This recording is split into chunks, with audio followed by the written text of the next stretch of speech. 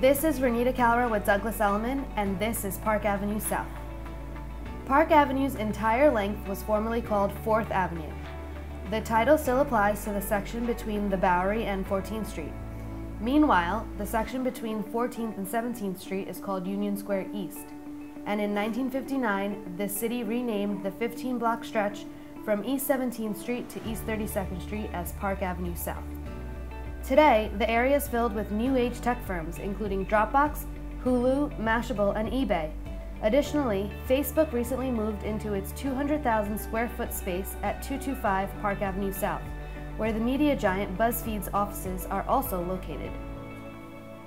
Despite these tech firms popping up, the area has become increasingly residential, thanks to luxurious condo conversions. An early example of this was in 1986 when the New York Bank for Savings at 280 Park Avenue South became the Gramercy Place condo. The rooftop at the Royalton Hotel offers amazing city views with trendy cocktails to match.